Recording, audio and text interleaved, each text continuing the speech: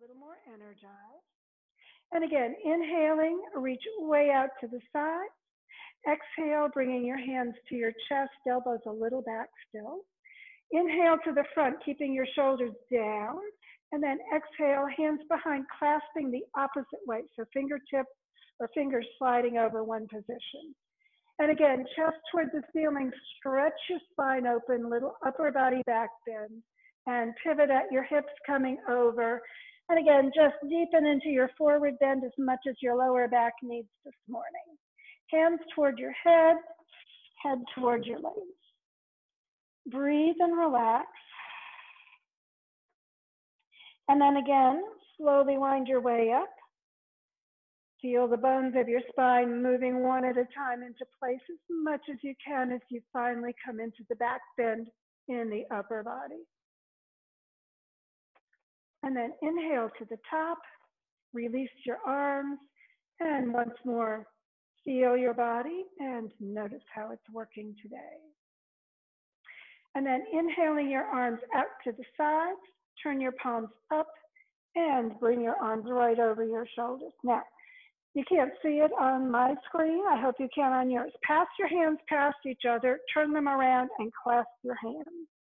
And then bring your arms back by your ears, sitting bones toward the floor, crown up, and lean over into the side stretch so that you're getting the ribs opening. Push the foot you're leaning away from down, and just push out through your hands and the top of your head down into the foot.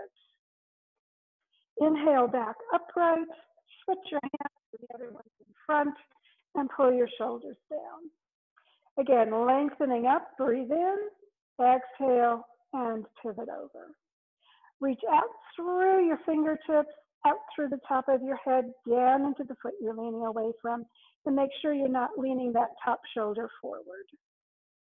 And then again, inhale to the top and exhale back down. Feel your sides a little bit more stretched open and feel the inner response of your body. And we'll do our twist next. So inhaling, bring your arms to the sides again at shoulder level, palms toward the ceiling, and then arms over your shoulders. Clasp your elbows, pull them back by your ears, and sitting bones toward the floor. Stretch the crown high, keep that spine nice and open for your twist, and then exhale and turn either direction. Lengthen up on the breath in, and then exhaling, pivot over. So just deepen into your position as far as that body wants to go this morning. Keep both feet evenly, or as little as you need in the twist forward bend. Then inhaling, slowly look toward the ceiling and pull your elbows back, lifting your chest really high for an upper body back bend, gentle on your low back while it's twisted. Inhale to the top, exhale back to the center, put your arms around, pull the shoulder blades down, and again, stretch the spine apart, breathing in, and a little bend, weight on both feet, stretch up, and exhaling, pivot on over. And again, just deepen into that forward bend as much as your body wants. And lifting your sitting bones, getting a little more stretch maybe in the back of your legs if you like it. And then again, stay in your twist. Just slowly work your way up and allow your elbows to come back and your chest to rise. Shoulders down, elbows stretching away, whole body opening along the spine as well as the front. And then inhale, upright. Exhale to the center, arms up and out at shoulder level, palms toward the floor. Keep your back flat, pivot at the hip joint, and come down until you're parallel to the floor.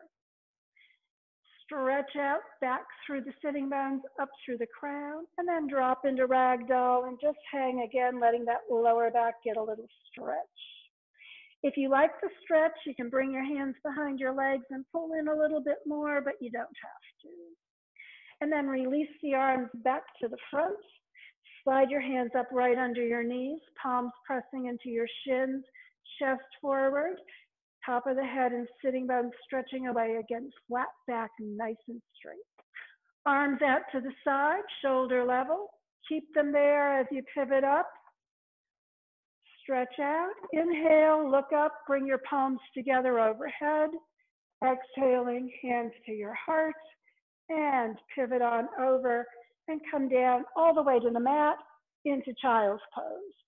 So sink back, hips on your heels. If you need padding, remember under your ankles, between your heels and hips or calves and thighs. Hands next to your feet, forehead coming down toward the mat. If it doesn't touch, you can pad under your head. And again, just give your spine a good stretch and feel the connection down into that surface beneath you. And then bring your arms out in front, plant your palms, and pivot up, bringing your knees under your hips. So we're coming into table position. Wrists, elbows, and shoulders lined up. Come up on your fingertips, press the joints down, the base of your fingers down, and the heel of your palm down. Get the whole front of your hands, or whole base of your hands connected to the floor.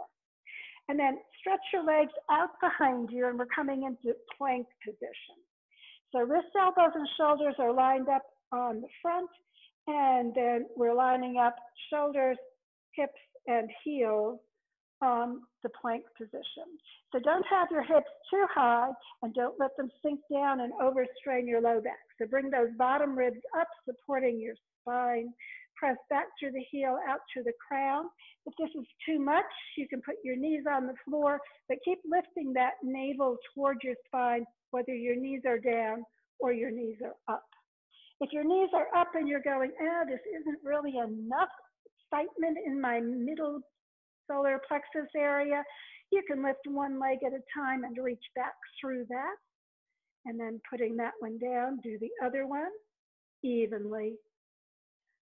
Breathing, just make sure you keep lifting through the navel so that core is connected and the heels and crown are pressing away from each other. Take a moment to breathe. Now, if you're really good in the shoulders and wrists, you can shift forward so your shoulders are over your fingertips and lower with those elbows bending into chaturanga. Otherwise, put your knees down and just bend your body down to the floor, onto your stomach. So we're going to take a moment in resting crocodile. So turn your head to the side, relax through the hips and the lower body, shoulders down toward the mat, head to one side, just taking a breath or two. And then on an exhalation, turn your head to the opposite side and allow the neck to get stretched evenly on both sides. So take a moment and breathe. And then turn your face toward the floor and slide your chin forward. We're going to do locust. First, we're going to do each leg separately. So you can keep your hands palms up for this one, or you can turn them palms down right at your sides. And we're going to do each leg separately initially. So kind of work into your hip joints, hip bones down, and get settled there. Keep the chin sliding forward unless it's too much on the back of your neck, in which case you can just put your forehead on the floor. So slide your right foot back just a little bit more, reach out through the base of your toes, and then keeping the hip bones down on both legs, you want to rise up with that leg, keeping the knee and the top of the foot toward the floor so that that whole leg is kind of rotated a little bit inward to keep the alignment. So breathing, reach out through the base of the toes, exhale, relax down through your upper body, and keep the hip bones both as much as possible touching the floor. So we're not rising up too high and that hip on the side that's up in the air. If at any point it gets too much for you, just exhale that leg back down. Otherwise, see if you can maybe lift it a little bit higher. and slowly exhale down. As that foot touches, you can go ahead and tuck your forehead toward the mat to give that back of your neck a little bit of release. And again, sink into both hips evenly. Relax down through the shoulders, hands palms up or down, whichever feels better for you. And again, we're going to do one leg at a time. So slide your chin forward if that's comfortable for you. Slide back through the left leg, base of the toes. And again, keeping the hips down, just bring that leg up. So again, you're kind of rolling that hip in a little bit so that that whole leg stays straight and even, knee and top of the foot toward the floor. Stretch it out, lift that leg as high as you want it to go, and press down through the hips, down through the shoulders, down, or sliding the chin forward.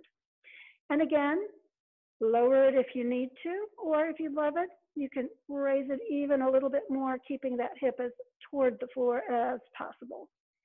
Take a breath, and slowly exhale, and bring that foot back down.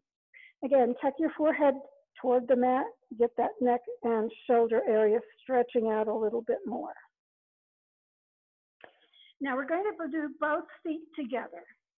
So what you want to do with your hands is bring them either under your thighs with your hip bones down on your forearm, or clasp your hands together and press your whole upper body or lower body down into the hands. And again, sliding the chin forward, lengthen through the back of the body, out through the toes. Keep the toes about hip or feet about hip width apart, and pressing your arms, shoulders, and hands down into the floor. Go ahead and lift both feet up as high as you want to, with the hips pressing down into the arms. So go ahead and stretch out through the base of the toes. Keep that chin sliding forward if that works for you, or tuck your forehead down toward the mat. And again, lifting your legs, stretching out through the base of the toes. Maximize that as much as you would like. Keep breathing, don't forget to breathe. And then as you're ready, stretch it out maybe a little higher, and then exhaling, slowly bring your feet to the floor. Release your arms, tuck your forehead to the mat, bring your hands under your shoulders, and press up and back into child's pose. So just relax as you get into child's pose, letting that lower back get a little stretch where it was contracting as we were doing the locust. Take a breath. Just relax, let everything release any tension. And then bring your arms back out in front to the sides of the mat, pivot up, and roll your body back onto your belly, and then roll over onto your back. So as you come onto your back, just allow everything to release and relax down into the surface beneath you. Press your lower back down into the floor just a little bit, and bend your knees, bringing your heels in next to your hips, feet flat on the floor. We're going to bring the arms out to T position. And again, you can keep the hands palms up, or if you need a little more stability, you can turn them palms down. Press your lower back sacrum area down into the floor a little bit more. And we're going to bring one leg up and then the other leg up toward the ceiling. Press your heels up and get the legs as straight as it's comfortable for you, right above your hips. We're going to start with each leg separately.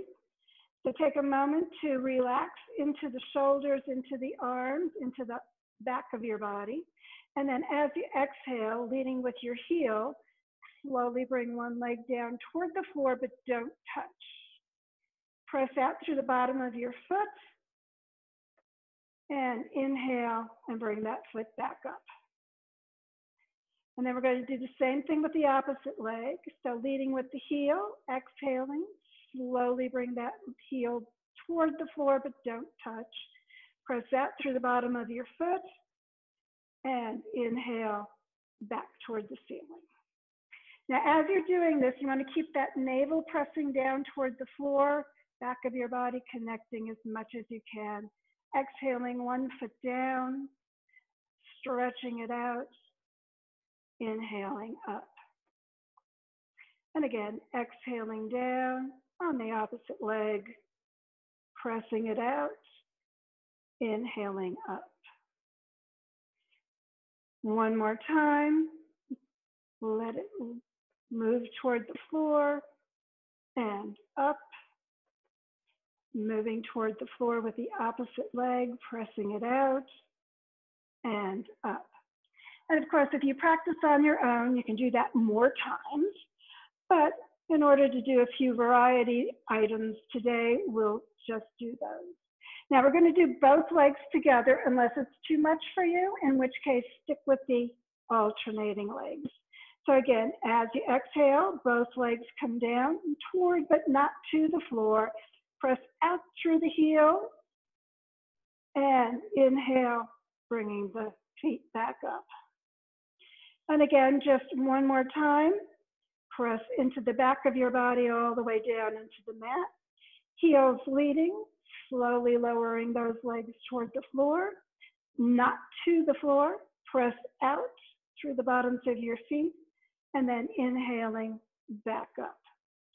And then bending your knees, bring your heels and feet to the floor and just relax a moment, feeling that middle section of your body a little bit more heated and energized.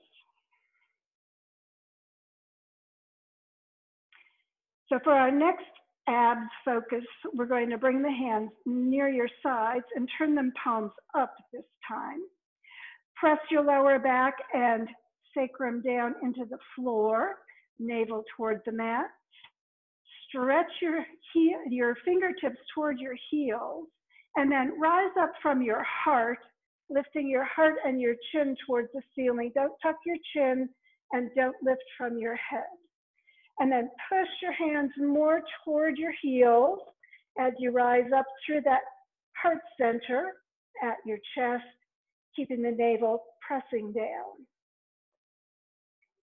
And then maximize that, lifting the heart and chest a little bit more and roll back onto your shoulder blades. And again, up toward the heels and shoulder blades back down. And just a little mini crunch, feeling that middle section of your body helping you do the work. And then exhaling, bring your body back to the mat and relax.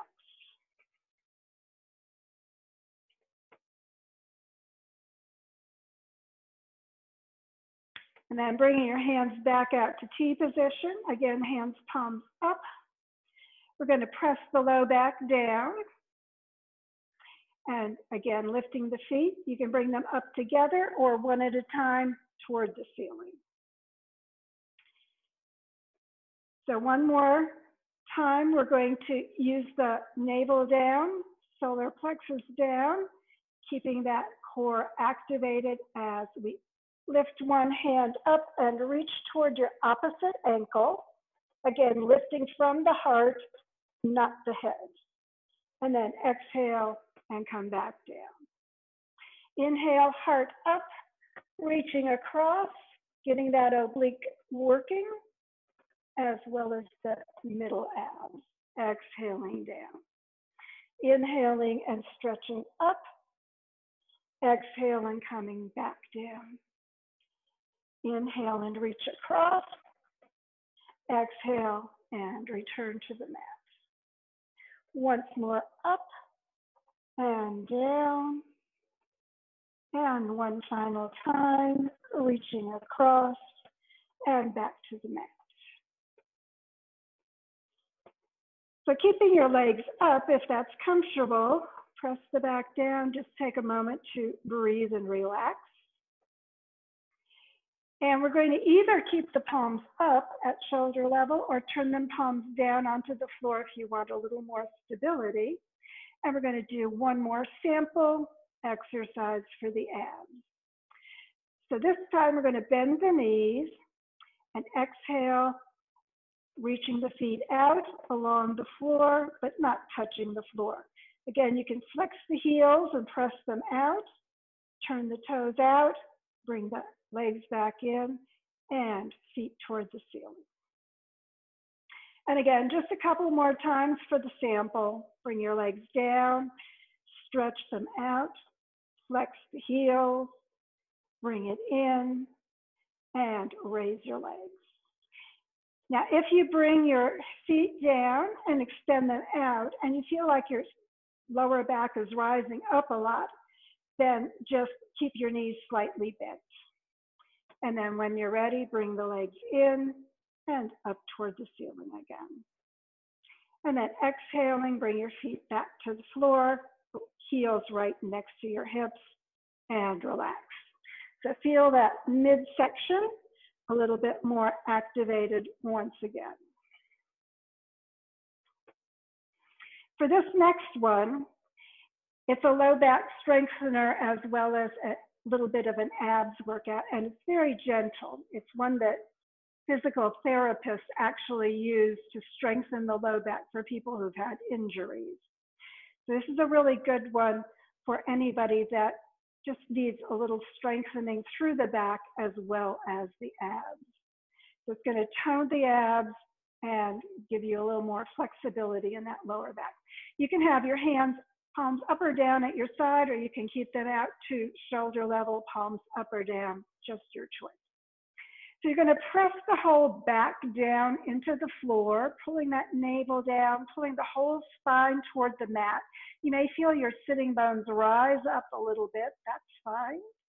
And then as you exhale, you're going to really get that whole core pressing down. And then on the inhalation, lift your ribs up toward the ceiling, coming into your shoulder blades and bringing the sitting bones down toward the floor so that you get a space underneath your lower back, as much or as little as you would like. And again, pulling the ribs down, the spine down, the whole sacrum and lower back down, navel toward the floor, getting that abs area contracting just a little bit. And then inhaling, lifting the ribs, getting that lower back up off the floor, and sinking the sitting bones down. So again, exhaling down, feeling that contraction through the abdominal area, inhaling up, lifting, getting those ribs rising toward the ceiling as much as your body would like. And again, just relax into your position. Take a moment to breathe. And of course, we're running out of time, and we do want a little bit of a relaxation. So go ahead and extend your legs out. Keep the toes and knees up toward the ceiling, so that's that inner rotation at the top of the thighs to keep everything lined up. Turn your hands palms up, slightly away from your hips, away from your sides. Let the shoulders come down and feel your body.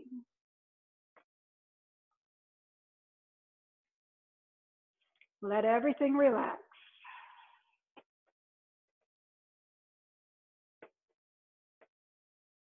Take a deep breath in. Especially notice your torso, your abs, your back. Let everything relax.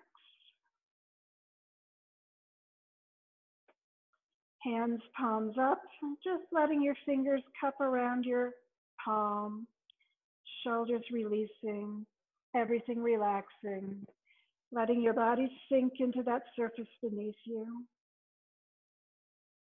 And before we do our relaxation, we're going to do one more thing, a breathing exercise, since we're trying to focus on using our lungs at full capacity during this COVID rehabilitation period. So this is called breath of fire. And what you want to do is you want to feel like you're only exhaling. In reality, the inhalation will happen automatically. This breath of fire, again, is going to help tone your abs a little bit. If you can do it for an extended period, that's fine. We're just going to do it very briefly before our relaxation. So imagine that you're blowing out a candle in front of you through your mouth for this one. So let your body sink down into that surface beneath you. And then using your lower abs and your lower breath capacity to push that diaphragm up, emphasize the exhalation. So just 10 times in a row.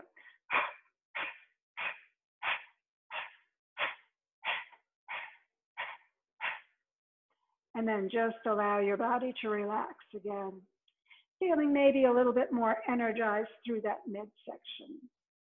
We're only going to do it that one set this time, but when you practice on your own, you can, of course, do that more, either in a standing position, in a seated position, or here on the floor.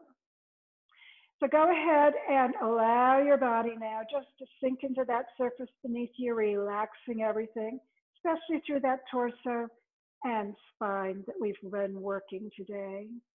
Let the breath deepen, so letting the diaphragm push, letting the belly rise as you breathe in, and letting it sink back down as you breathe out. And just scan through your body, let anything that's tight release, allowing your body to grow heavy and sink deeper into that surface beneath you. Just allow your body to release and relax into its final meditative relaxation. As your body relaxes, just let awareness of your body go. No need to think about any parts of your body. Just let them relax deep into that earth embrace. And as your body relaxes and your mind releases thoughts of your body, just allow any thoughts that come to you to release as well. It's the job of your mind to keep producing thoughts. It's your choice whether you pay attention. At this moment, just let the thoughts drift away as easily as your breath. Each thought coming, releasing without attention. No need to remember the past. No need to anticipate the future. Just allow everything to release from your mind, to relax in your body. And as everything relaxes, just allow awareness to turn inward. Find the peace within and let that grow in your awareness, filling your body with peace, filling your mind with peace, just being peace.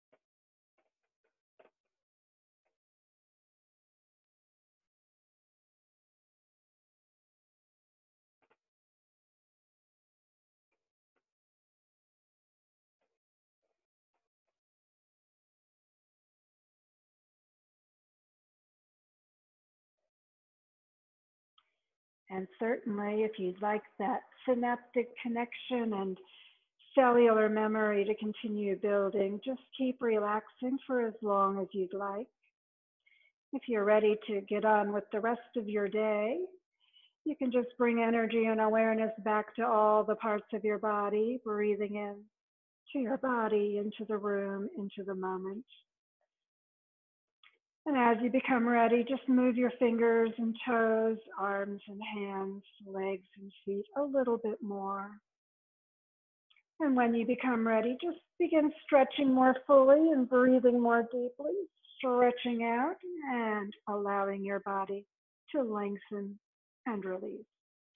When you're ready for your final yoga hug of appreciation, press that middle back and sacrum down into the floor, pulling your navel down. Draw your knees up toward your heart, wrap your arms around, and let your body know you appreciate its yoga work today and the work your body does for you every day.